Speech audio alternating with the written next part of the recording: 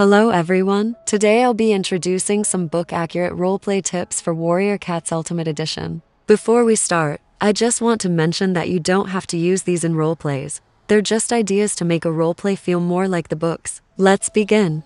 Starting off with name and bio. Notice the apostrophe between Storm and Crest? This isn't how it looks in the books.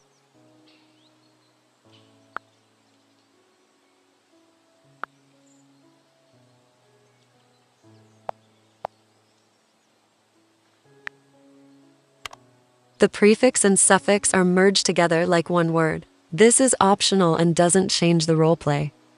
Time for desks. The symbols next to the description uses up characters. Removing unnecessary symbols in the bio and name can be useful when trying to fit more information in.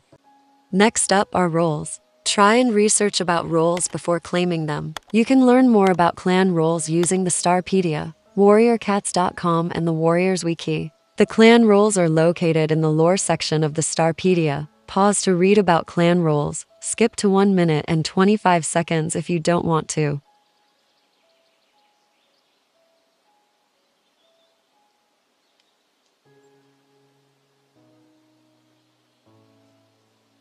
The warrior code is an important part of the books and can be useful to know. I'll put the code on screen for you to read if you want to.